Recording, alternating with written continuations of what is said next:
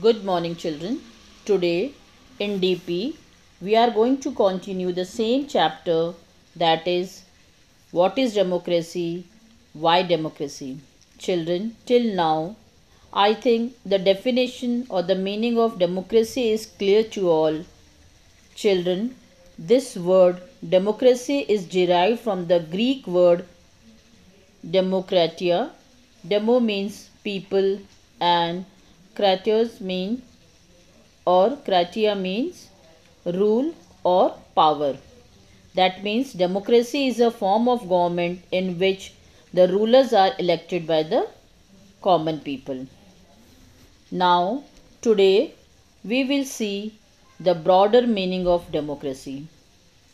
Children, in democratic countries, all the people do not rule means a majority is allowed to take decision on behalf of the people. People in democracy rule through their representative. This form of democracy is called representative democracy. Now, children, what is the meaning of representative democracy? It is a form of democracy in which the people of the country chooses their own representative. How do they choose? They choose the representative through the elections. Then the chosen representative of the people frame the laws for the country. In representative democracy, people rule through their elected representatives. Children, the most common form of democracy that takes in our time or which prevails in our time is a representative democracy. Majority is allowed to take decision on behalf of all the people.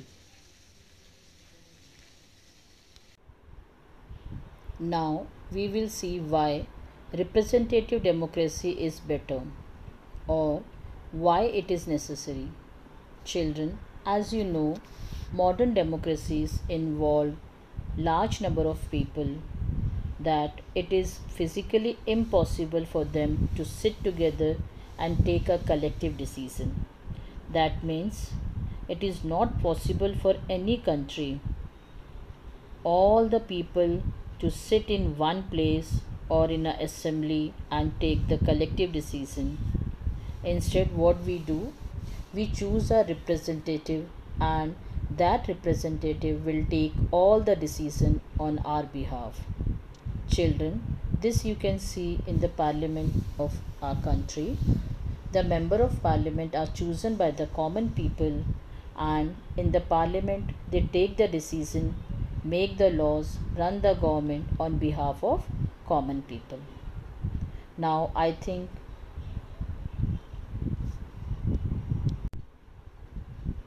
the first point is clear. Now the second one, even if possible, the citizens do not have the time, desire or the skills to take part in the decisions or in the decision making.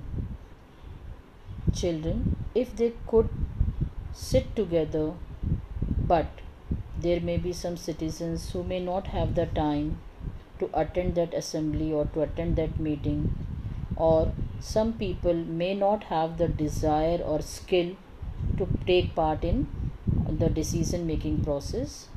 That is why the representative democracy is a better form.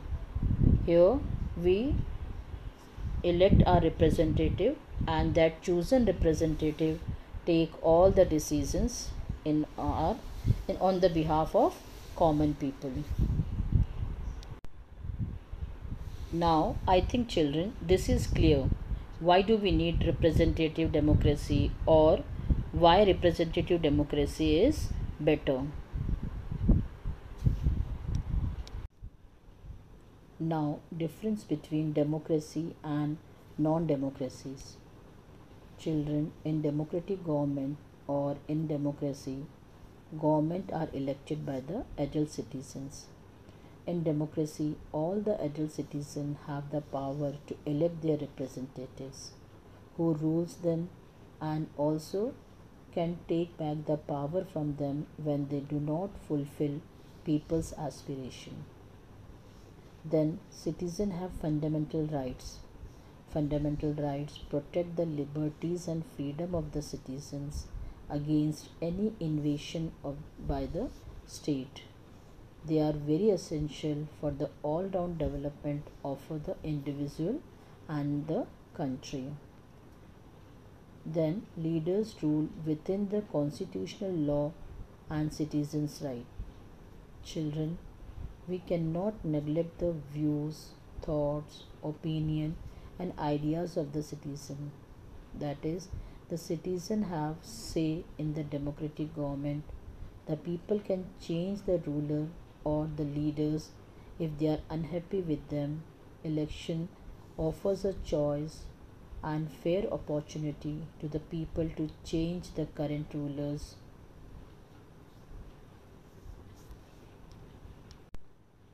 The choice and opportunities are available to all the people on an equal basis. The exercise of this choice leads to the government limited by the basic rules of the constitution and the citizens' right.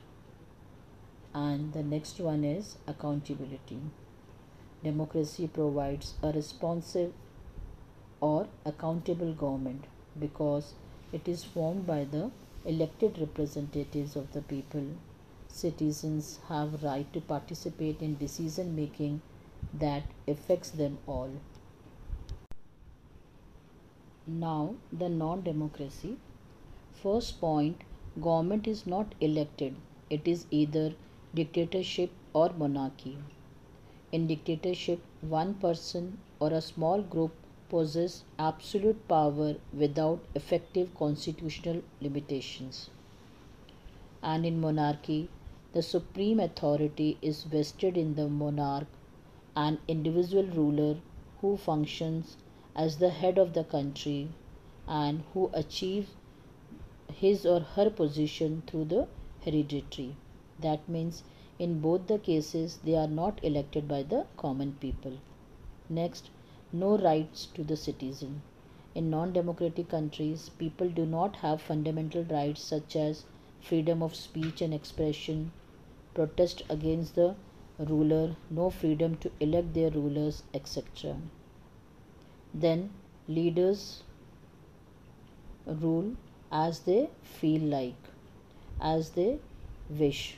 People do not elect their rulers and have no right in decision making. No accountability. The rulers are not accountable to the people and their needs. Now, children, when democracy is used for organizations other than government, democracy is not only about rulers and the government. Democracy is a principle that can be applied to any sphere of life. Democratic decisions involve consultation with the consent of all those who are affected by that decision. In this sense, it can be applied to any organization other than the government. We can have democratic class from where the student can ask questions without hesitation, where the teacher have a democratic temperament, where the interaction is not one way traffic but healthy two-way interaction. Children, in the same way, democracy can be seen in the family, in your homes, in your house, families where the decisions are not taken by any one individual and imposed on the rest of the family member. All the family members should sit together and should arrive at a general consensus. Thus, democracy is a principle that can be applied to any sphere of life and can take many forms. Children, sometimes we use the word democracy not to describe any existing government but to set up an ideal standard that all democracy must aim to become. Now, what is an ideal standard democracy? Children, True democracy will come to a country only when no one goes hungry to bed. In a democracy, every citizen must be able to play an equal role in decision making. For this, an equal right to vote is not sufficient. Every citizen need to have equal information, basic education, equal resources and a lot of commitment. If we take these ideals seriously, then no country in the world is a perfect democracy. Every democracy has to try to realize the ideals of democratic decision making. It cannot be achieved once and for all. It requires a constant efforts to save and strengthen democratic reforms or democratic forms of decision making. The work, attitude, and the views of the citizens are the major element in making their country more or less democratic. The fate of the country depends not just on what the rulers do, but mainly on what the citizens do. Democracy depends on active political participation by all the citizens. That's all for today, children. Thank you and have a nice day.